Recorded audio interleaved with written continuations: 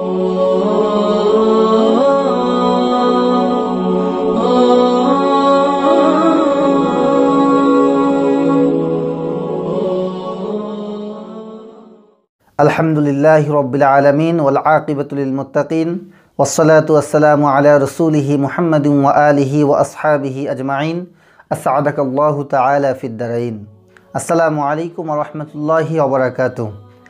প্রিয় দিনী ভাই ও বোনেরা, কোরবানিটা আল্লাহ তাআলার এমন একটি বিধান যেটা আমরা যদি আদায় করি তাহলে আমাদের অনেক ফজিলত আমরা পেয়ে থাকব এবং আমাদের অনেক লাভ হবে।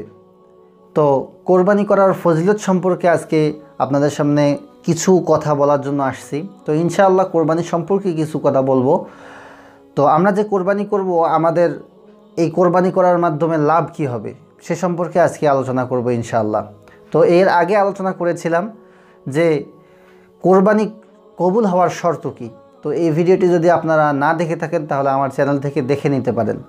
তো আজকে আলোচনা করতেছি যে কোরবানি করার ফজিলত কী।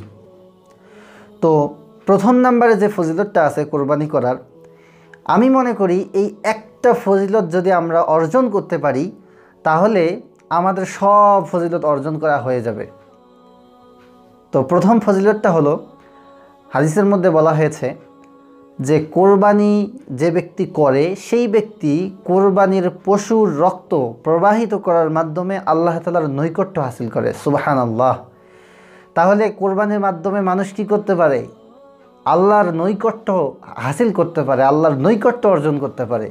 এর চেয়ে বড় নিয়ামত আর কি হতে পারে? এর চেয়ে বড় ফজিলত আর কি হতে পারে?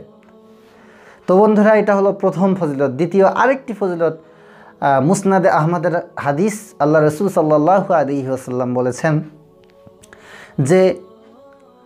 যে ব্যক্তি কোরবানি করলো কোনো একটা পশুকে, যে পশুটিকে কোরবানি করলো সেই পশুর শরীরের মধ্যে যতগুলি লোম আছে এই সবগুলি লোমের বিনিময়ে সে একটি করে লোমের বিনিময়ে একটি করে সওয়াব পাবে। সুবহানাল্লাহ। তাহলে যতগুলি লোম সেই পশুর শরীরে আছে ততগুলি সওয়াব সেই ব্যক্তির আমল নামায় যোগ হবে। সুবহানাল্লাহ, কত বড় ফজিলত। তৃতীয় আরেকটি ফজিলত, সেটা হলো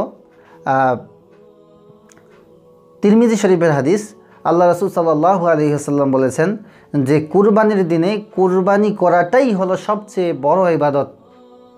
কুরবানির দিনে কুরবানি করাটাই সবচেয়ে বড় ইবাদত, এর চেয়ে বড় কোনো ইবাদত সেই দিনে নাই। সুবহানাল্লাহ। তাহলে আমরা যাদের সাধ্য আছে, সামর্থ্য আছে, তারা অবশ্যই আমরা কোরবানি করার চেষ্টা করব ইনশাআল্লাহ।